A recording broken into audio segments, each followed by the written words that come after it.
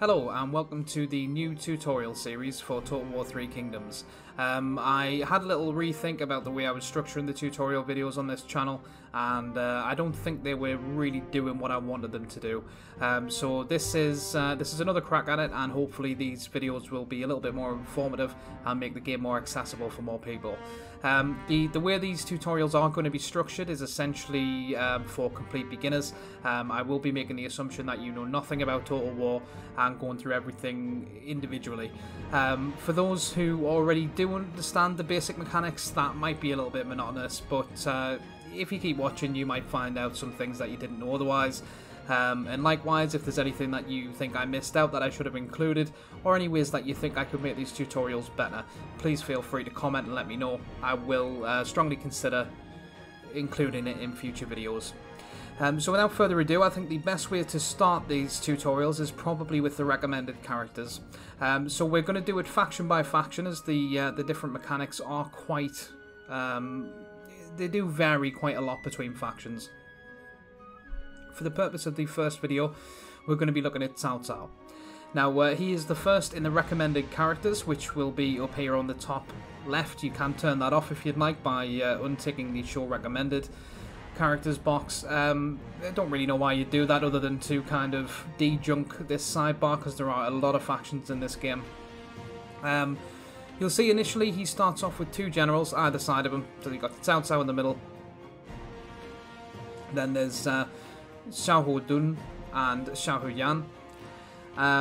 The toggle here to show map will essentially show you your starting location and also the other factions that are around you. So you've got in your immediate vicinity He Yi. He is one of the Yellow Turban remnants. We've got and also an enemy. You've got Yuan Shu, who's not particularly friendly with you either. Liu Chong, who again, he's sort of neutral at the start, and then Tao Qian, who you will have a you'll be strongly pushed to go to war with at a certain point in the story, just to follow the Romance of the Three Kingdoms story. But you aren't obligated to do that. You can decide not to if you prefer. You do also have Liu Biao to your southeast. Not going to be too much of an issue in the early game, but you're probably going to have to deal with them at some point. The rest of them, it will just depend on the way the game goes. The way Total War works is pretty much everything's based on chance. And pretty much every playthrough is a little bit different because of that. I personally really like that. It really improves the replayability of the game, and some really unpredictable things can happen. But for the purpose of this tutorial, we will now go over to the character panel and the faction panel. So we've got obviously Cao Cao, his name in Chinese there, and the faction flag. We've also got his character type, which is Strategic Mastermind. His playstyle focuses diplomatic manipulation, and the starting situation is easy. I wouldn't trust this too much. With a lot of the factions, I've found that the starting situation assessment by the game is not always the most accurate. It's not too difficult with Cao Cao, but I wouldn't necessarily say it was easy either, especially not for a beginner. So under the faction tab, we've got credibility, which is the faction's unique resource. Credibility represents the diplomatic respect and influence of this faction. It can be used to manipulate and influence others in diplomacy. So with Cao Cao, you have the ability to incite proxy wars. A proxy war is a war that you trigger between two other independent parties without your direct involvement as one of the war's participants. So this can be very useful if you've got too many enemies, or you're just trying to keep the factions around you busy, fighting each other while you gain strength and take advantage of the aftermath. That is a very useful mechanic in a lot of ways for Cao Cao's campaign, and it does make sense for his character type. He's in the story, he's a very well-known manipulator. He is very good at manipulating situations and people to get the results that he wants, essentially, or to further his own ambitions. The influence to diplomatic relations, essentially, the relations between two factions are determined by their diplomatic attitude to one another. Good relations will mean a higher chance for constructive deals, that's trade agreements, non-aggression pacts, alliances, even vassalage in some cases, or confederation, which we will go into in more detail. And it also means that war is less likely. So it doesn't necessarily rule out the probability of them declaring war on you altogether, but it does mean that they're much less likely to. So if there's a particular faction that you don't want to go to war with, you might want to try and stay on their good side.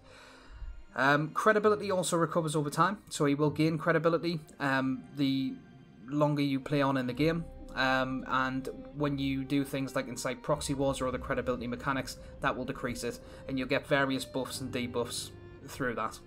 The Cao Cao faction also has unique features, which are 2 unique types of cavalry units. We've got Tiger and Leopard Cavalry, which is shock cavalry, and they're available for all characters in this faction at rank 3 or higher. Their role is an all-rounder, and they're essentially defense versus missile. So it's with the shock cavalry in this game, they are very vulnerable to missile attacks. So to have shock cavalry that's also got good defense against missile units is very, very useful. However, they do have low damage. So they're essentially like a tank shock cavalry unit in some ways. The description of these is equipped with partial iron armor and highly protective shields. These disciplined and elite cavalry hunt down enemies with armed with missile weapons. On the other side, you've got heavy tiger and leopard cavalry, which are essentially the same sort of thing, but they're much more defensive and much more protected against late mid to late game units. And these cavalry units are available to any characters in this faction who are above rank 6. So that's very useful as well, because usually with very elite shock cavalry, there's only certain types of generals that can actually recruit them, which again we will go into when we talk about recruitment. But to have elite shock cavalry that you can recruit to any character is very useful. We've also got the farming garrisons, which are an agricultural building chain. This means you can build it in the place of farms or in farming settlements. You can probably build it pretty much anywhere, but it's going to get the most use in farming settlements, and again that's something that will make more sense when we get into the map. So this building provides food, minus military district cost and replenishment, and the description is soldiers farm the land to supply food for your armies, simultaneously defending it and increasing food yield in the area.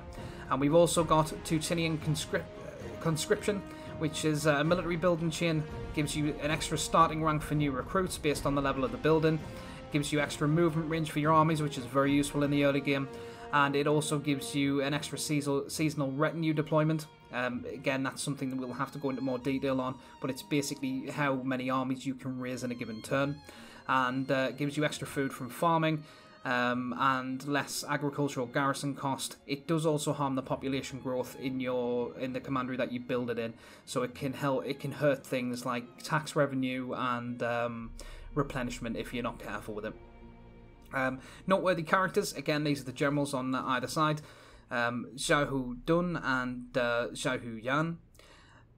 This is a champion and a vanguard. You can tell that by the colours. We will go into a little bit more detail about that when we get into the game. Unique characters are slightly different. Cao Cao, for example, is a commander. Usually they're represented by yellow, but because he's unique, it doesn't really apply to him. Because these guys have got green on them, you know they're a champion. Because these guys have got red on them, you know they're a vanguard. We won't get into the different character types too much just yet, but we will start to investigate that a little bit more when we get into the game. To go over to the character panel, you can see that Cao Cao is dutiful. So these are his traits. First of all, he's dutiful, ambitious, superstitious. The dutiful trait, at least at the start of the game, and these are variable throughout the game, and you can pick up different traits and lose traits depending on what you do and what happens to you in the game, as well as random chance. Dutiful will give him +8 authority and reduced penalty from desire for higher office, +10 satisfaction. The reduced penalty for higher office isn't much of an issue for Cao Cao. Neither is the satisfaction, because he's the faction leader, therefore he doesn't have satisfaction. A satisfaction mechanic, I should say. The authority stat, which he has 2 traits that increase his authority, is the main stat for a commander. And the purpose of authority essentially is to, if it's a faction leader, heir or prime minister in your faction, then they will increase the satisfaction level dependent on their authority level. So the higher authority, the higher satisfaction for everybody else in the faction. If it's just a normal general, it will only buff the morale of their particular retinue.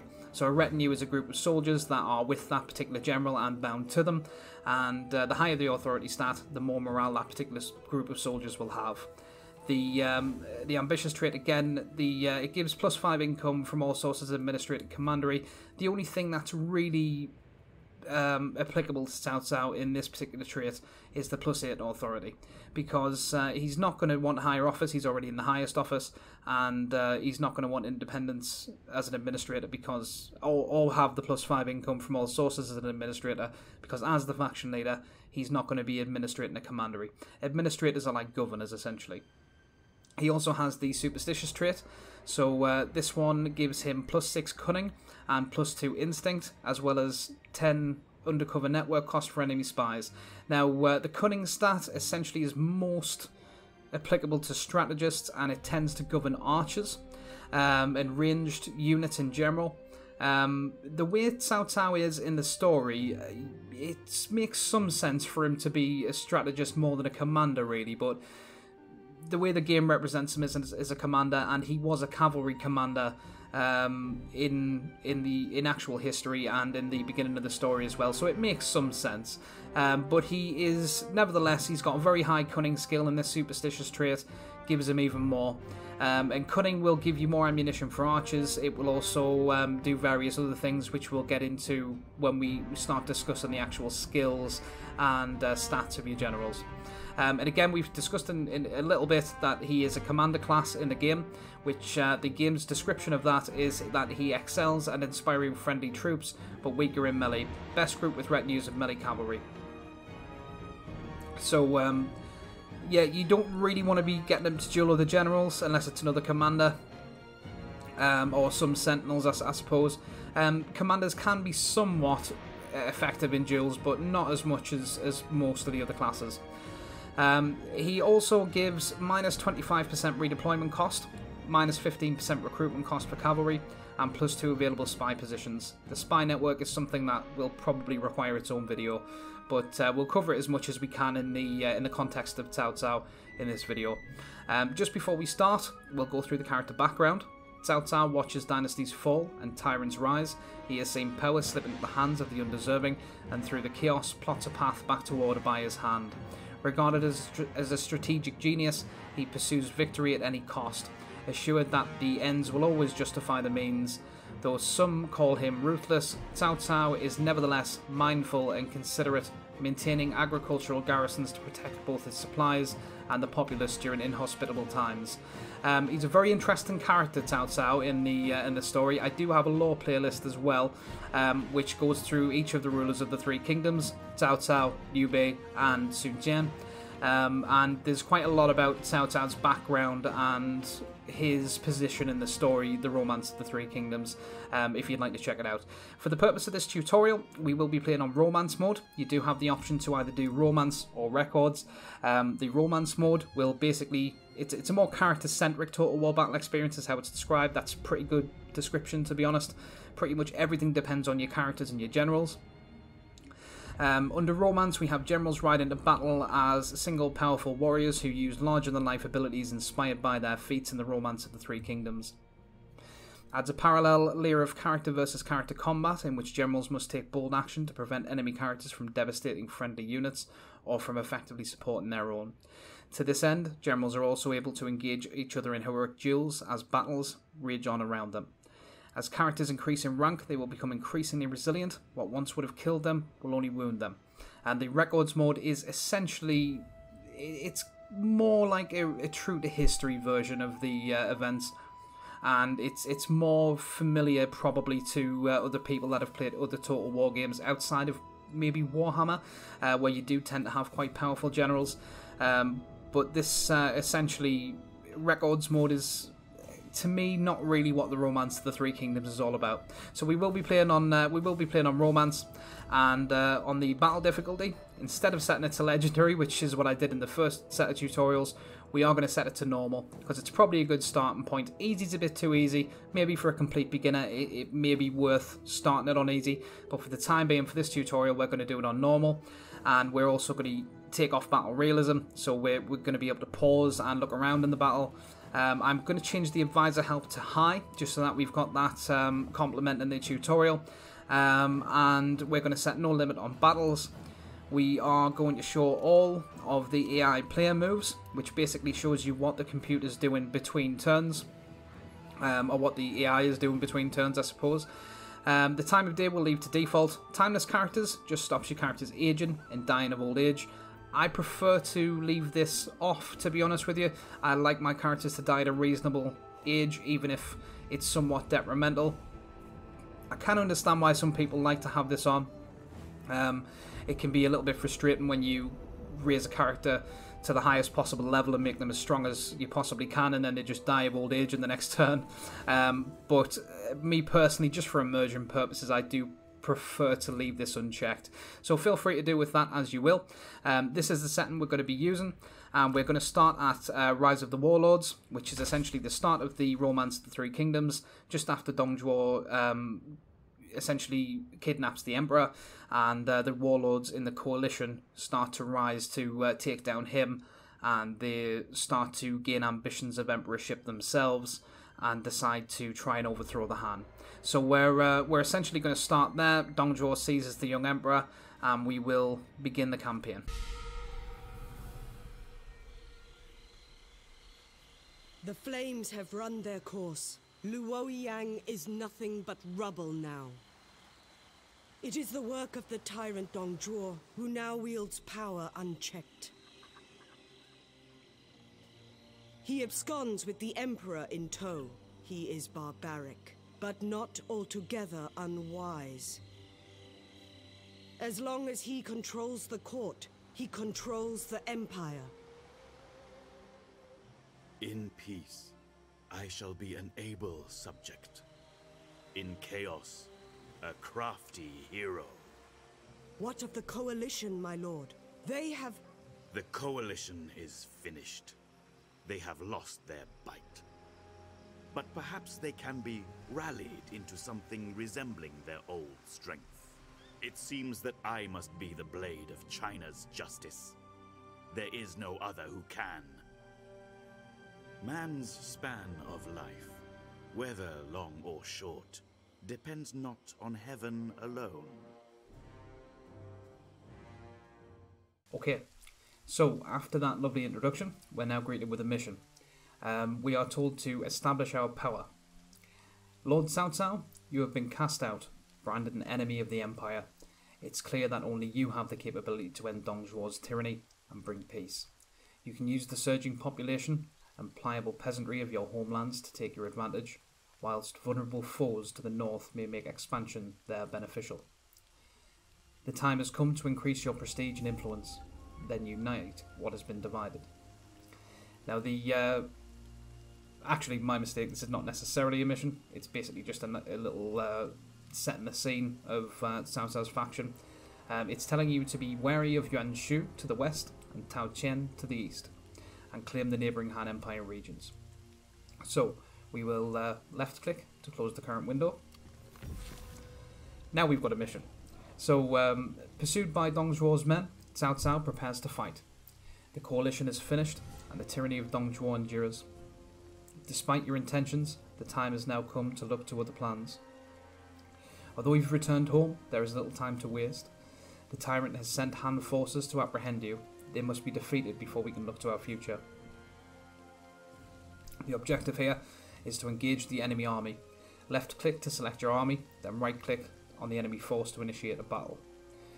Again, you've got the objectives here: engage the following general's army in a battle, which is Yuan Huan, and if you wanted to know where he was, you can do that, and it'll zoom right in on him. The reward on success is a taste of victory, which will give us, for 3 turns, 30 military supplies faction-wide, and plus 5 morale faction-wide as well. The description there is, keep your forces supplied, and your men will thank you. There's a funny story about Cao Cao with supplies, actually, which we will get to in the lore series. He's a brilliant character, he really is. Let's exit that. Now, we've got this little flashing icon here on Cao Cao's face. That's because we've put the advisor help to high, so it will literally try and help you with everything. We're not going to engage this general just yet.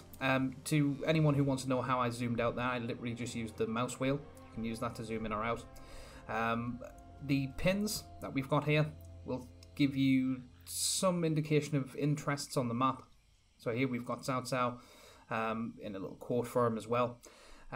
We also have a pin up here, which is Huang Shao. That is one of the Yellow Turban remnants who will be like a likely enemy.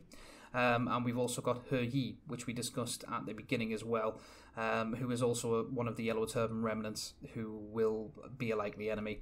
And we've got the Coalition.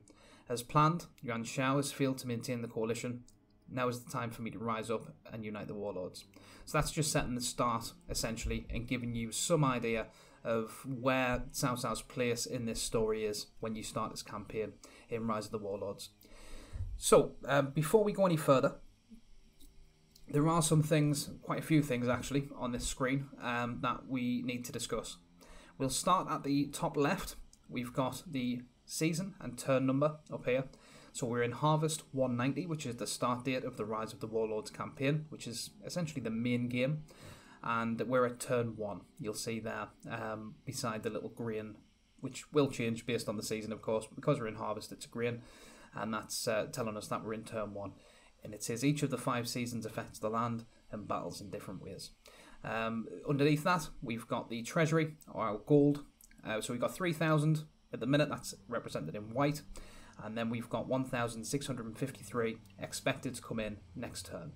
If you look at the information on the treasury, you can see that we've got 3,000 from family estates, 159 coming in from taxation, and we've got 1.2 thousand army upkeep, and minus 300 salary.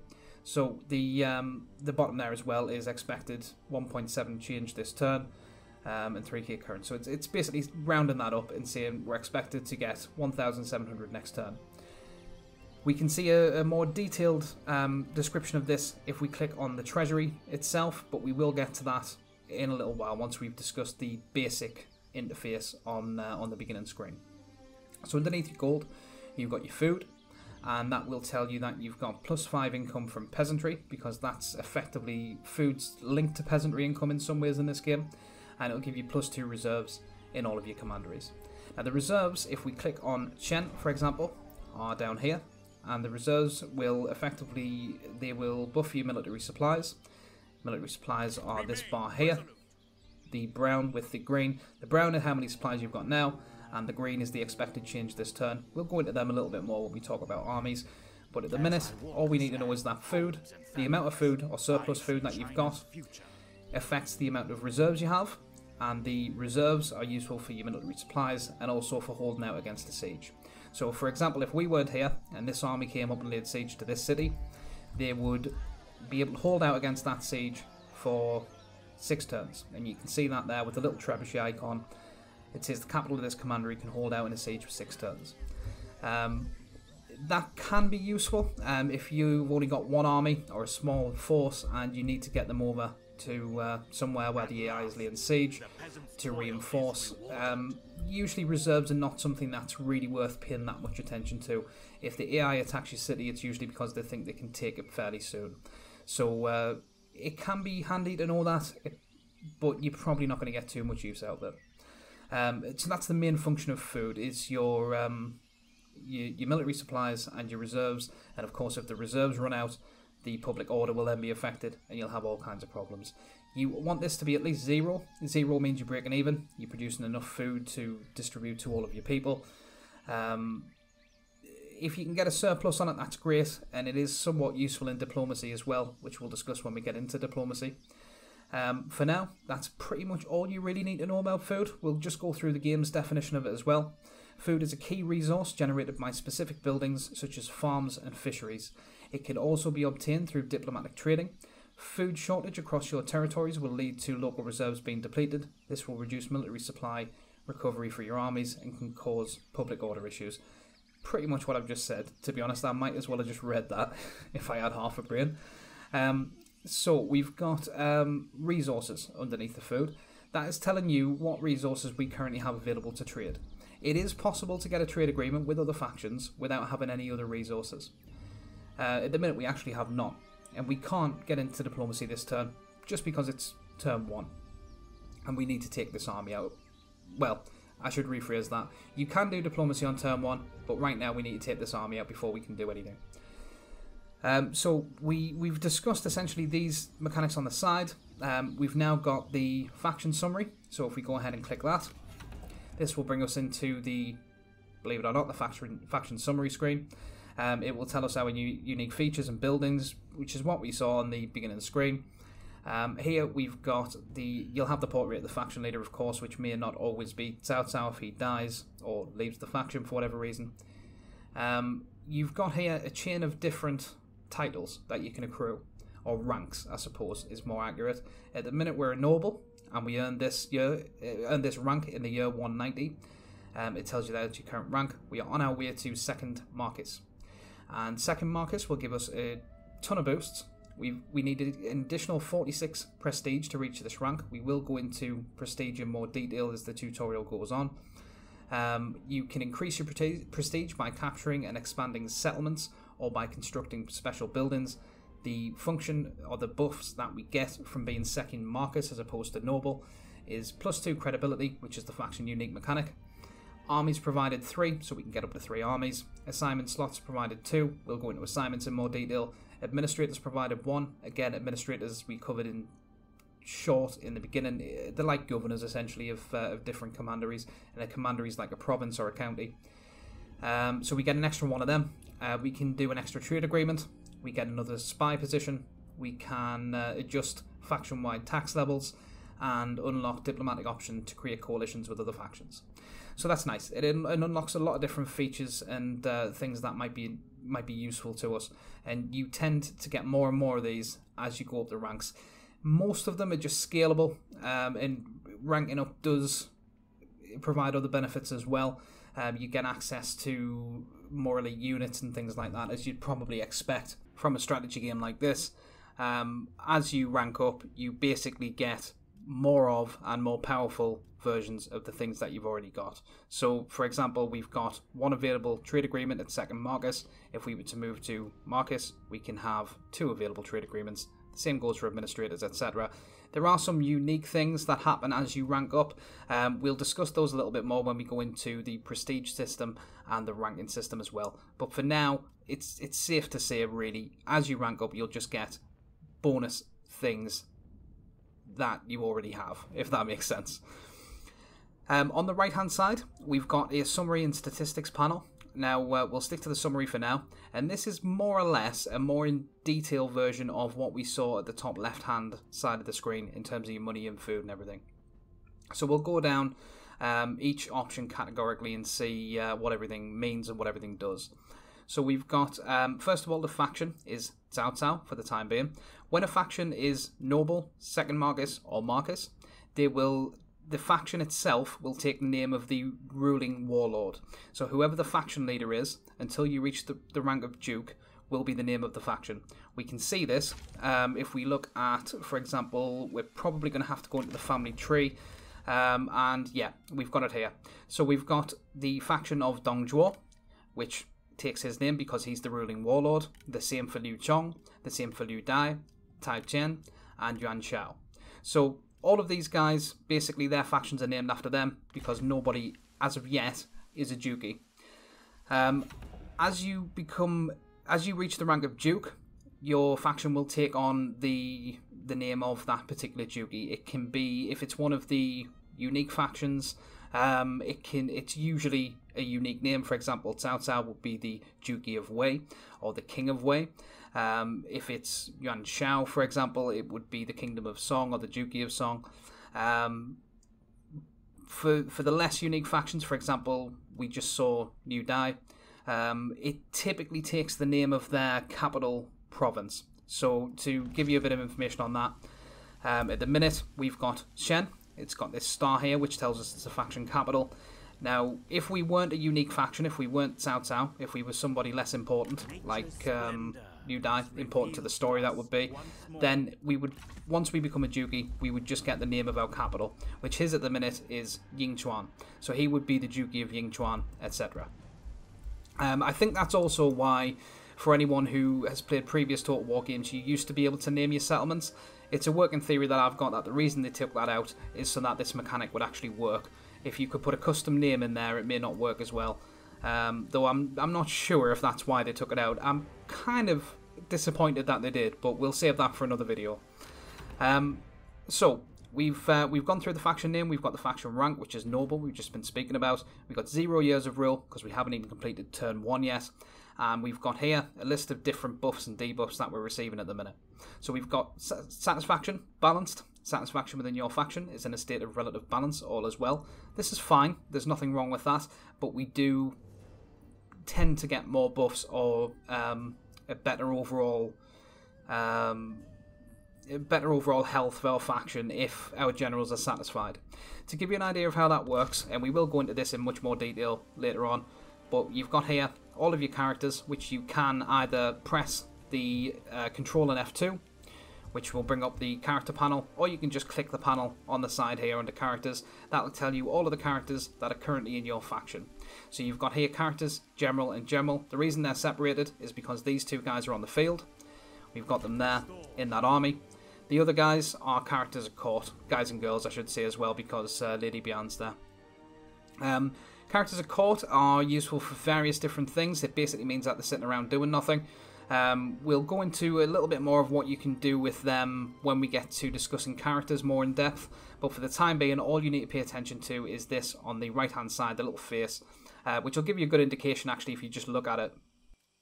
You've got a happy face there in green. The other faces are kind of neutral. They're like meh. They're not happy or unhappy. Like I said, there's nothing wrong with that, but ideally you want everyone to have that nice happy green face, and you do tend to get some buffs from that. So the food is ample at the minute because we've got a surplus of 2, as we discussed in the previous screen, which has given us these buffs to peasantry income and reserves. We've already covered basically everything about food other than diplomacy, which again we'll go into a little bit more later on. This side, or this widget is credibility. At the minute it's admirable. So the credibility again is Cao Cao's unique faction mechanic. We will recover +2 per turn, and it's used to manipulate diplomatic attitude between factions and can also be used to trigger proxy wars. And it says underneath there, you are reputed for your honesty and conviction. Your counsel is heard and strongly considered. Now the credibility, as we discussed previously, is here, and that's basically telling you that you will recover +3 in that bracket. If you see the little black line there, you'll recover +2 there, and in the top bracket you'll only recover +1 per turn. Cao Cao's getting a little bit impatient there, so he keeps piping up. The last thing is your title and your prestige, and it's telling you that you're a noble, and it's telling you the sorts of things that you get for being a noble. Once we increase the second Marcus, that'll be up there, the same for Marcus Duke, etc. This is our population. So population is useful for tax revenue. The more citizens you've got paying taxes, the more tax revenue you receive, and it also helps with replenishment as well. So replenishment is basically when you're in a battle, and we will show this after we fight these guys, though I don't really anticipate losing too many units. The replenishment is essentially how fast you regain soldiers after they're injured or killed. Again, it's probably best to investigate that a bit more after we've had a battle. We'll make sure that we incur some casualties just so we can show that off. That's really all that population's useful for. If you have a population that's too high in a fairly small settlement or with a fairly small city, which we'll go into again when we get into the buildings and the types of buildings you want, then it can mean that you get a negative public order debuff from that. So it's worth watching that. But again, it's going to be much easier to discuss that once we discuss buildings.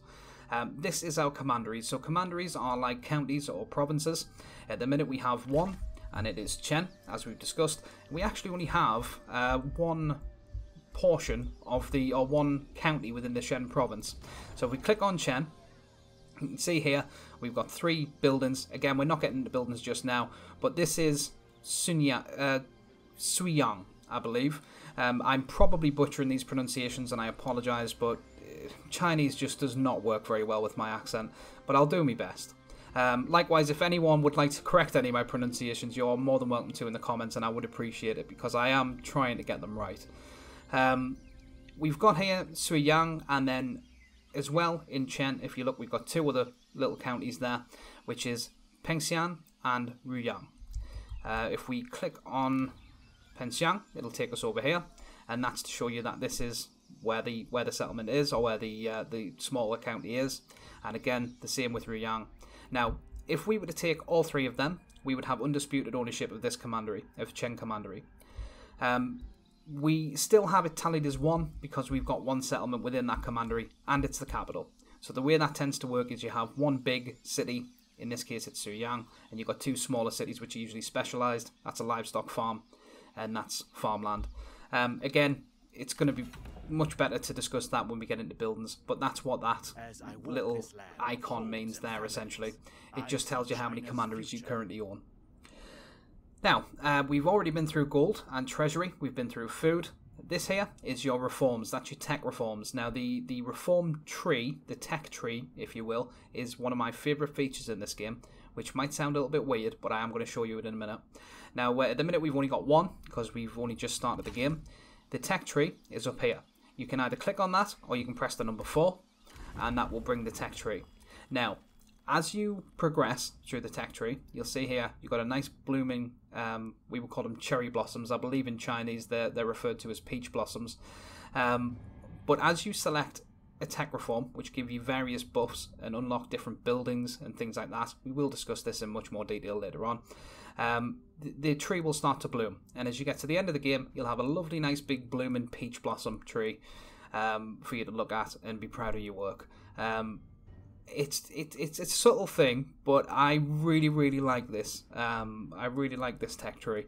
It just looks really pretty when it's all bloomed up. So that's something that I enjoyed. I hope you enjoy it too.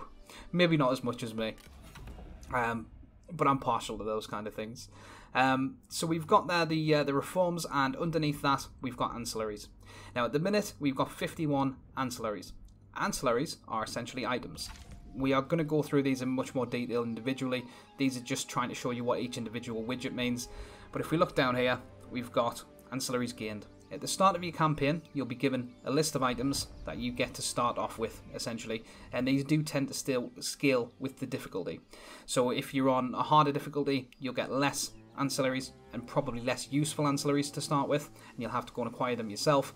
As you decrease the difficulty, at the minute, for example, we're on normal, you tend to start with some decent ones. So at the minute we've got an architect, gives us +6 expertise, +6 resolve, and -5 construction cost in the administrative commandery. We've also got a representationist? Yeah, that's right. I had a bit of trouble with that. So it's not just Chinese words I can't pronounce, it's English ones as well. Representationist. Representationist, yeah, there we go. That's a weird word. I'm skeptical as to whether that's an actual word, but never mind. We got one of them. +15 cunning. That's very, very good. And +10% trade influence if the character's prime minister, heir, or faction leader.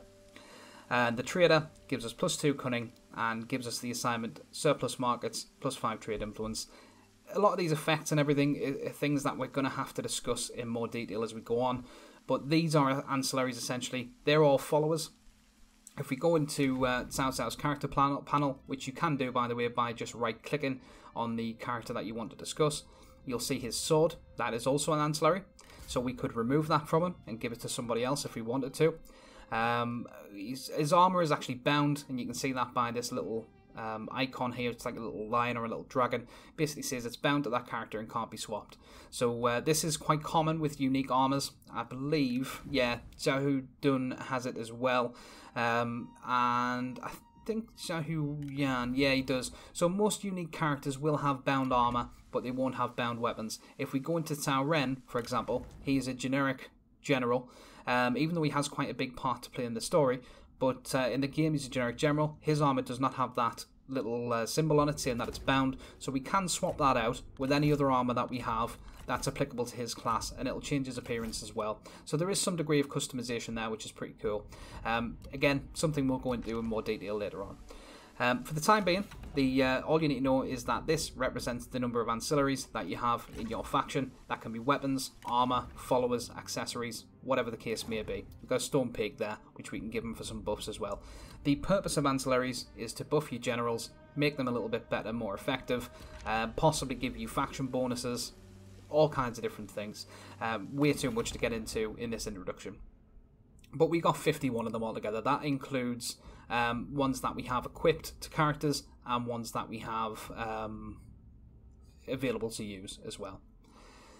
So, this one here is armies, which tells us at the minute we've got one army. That's the one that we've got right there with Cao Cao in it. This is ministers. We've got no ministers at the minute. That's because if we go into our court, which you can either press the number 2 or you can just click up there, we don't have any positions unlocked other than Chancellor at the minute, and we haven't appointed anyone. This is something we'll go into a bit more detail as well later on. Now, here we've got administrators. That's another function of the court. We've been over administrators a little bit like governors. Assignments, we'll cover this in more detail in the next episode as well. And the spies, again, that's going to require quite a bit of explanation, I think, in terms of the way the spy system works on this game. Here we've got the allies that we currently have. We don't have any. The vassals that we currently have. We don't have any. And trade agreements, we don't have any. But we do have 3 enemies. We got Yellow Turban Rebellion, Han Empire, and Dongzhuo. So that will tell you basically your diplomatic standing and what's going on with you and the other factions in the game. If we go to statistics, you can see here that we've got the current turn, years elapsed, notable characters, and you've got the different characters, that total active characters that you've got. It's just basically as it sounds. It's literally just all of the stats that you could possibly wonder about for your faction. It'll just tell you everything you want to know if you ever want to if you're chasing possibly an achievement or you just want to know how you're doing. You can see it over there. So we'll close that, and the next thing we're going to do is start a battle with these guys. That is going to be in the next episode, because we're going to try and keep these episodes a little bit shorter, a little bit more concise and to the point, so that if people are looking for a particular part of a tutorial, it's a little bit easier. So we'll end this one here, and I hope to see you in episode 2. Thank you very much for watching this episode of Total War 3 Kingdoms Beginner's Guide. If you found the video to be enjoyable or helpful, hit the like button. It lets YouTube know that this video is worth showing to other people too. And if you'd like to see more of this content, please subscribe. To learn more about the incredible characters and story that this game is based upon, you can check out my lore series. And if you'd like to see me fight desperately for survival against a relentless AI, check out my legendary difficulty Let's Play series. Thanks again, and I hope to see you again next time.